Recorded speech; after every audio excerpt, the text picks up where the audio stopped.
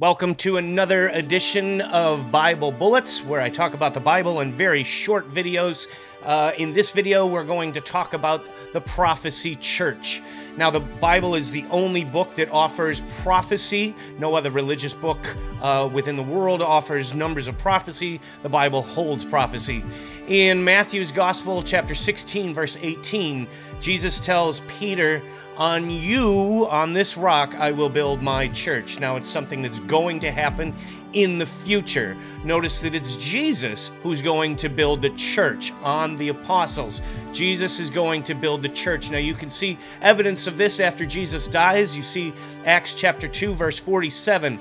"And the Lord added to the church." It's God that's building the church.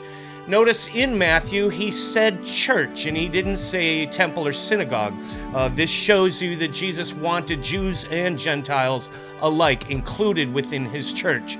The neat part about that is you see that the word Catholic actually means universal, and is written in the first century. It's called the Universal Church, Jews and Gentiles alike. That's Ignatius of Antioch first wrote that in 107 AD.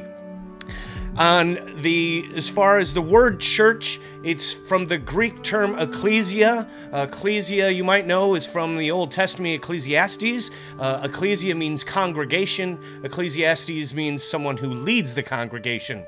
Now, it's Jesus' church that he would build, and you can still see that church today. It was around for every single century, and it's still here today in Rome.